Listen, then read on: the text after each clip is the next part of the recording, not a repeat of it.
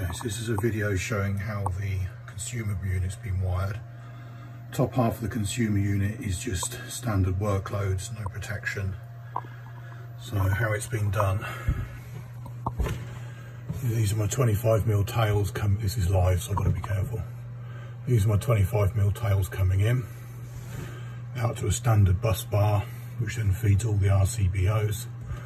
All the negatives of the RC or neutrals of the RCBOs go to there.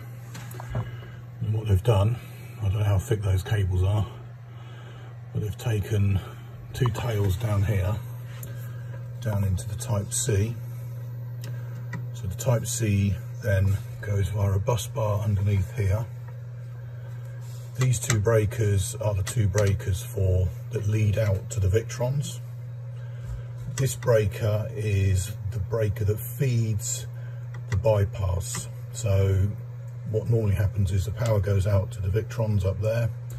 This is the return from the two Victrons paralleled up.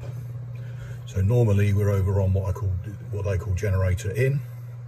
So the power comes out of there, and then they've put a link lead from there to the bus bar there, which runs all the positives of all these RCBOs, and all the neutrals from the RCBOs they've just put back into that hole there. Basically, I'm not going to take that off because it's live. I don't want to switch it all off. So this is the bypass. So what happens is if I switch this off,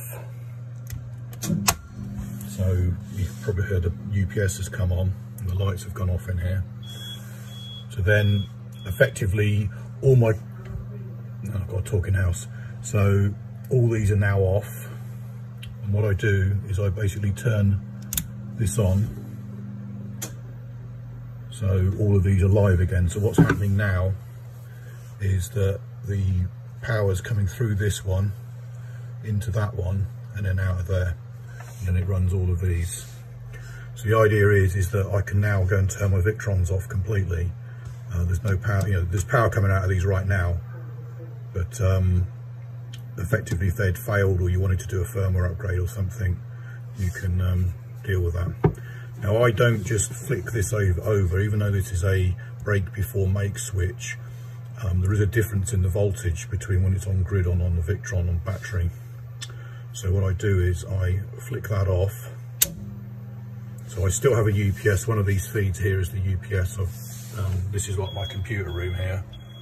So, things that I'm not too bothered about, but the computers and all the IT kit, I run on a UPS.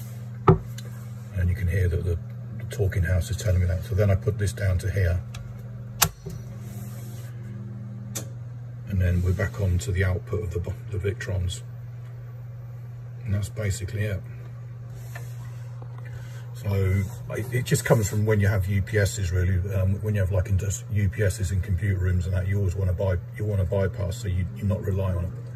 Given that you've defined all of these loads as critical loads, the last thing you want to have is that your Victrons fail, even when you've got a grid and none of your critical loads are working. So this is what the point of that is that I can just work around the Victrons if I'm not using them.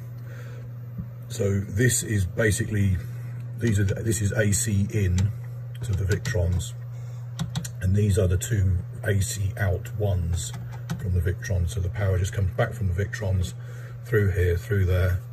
Positive goes up to these RCBOs, the neutrals around the back, and then that goes out to all my selected loads.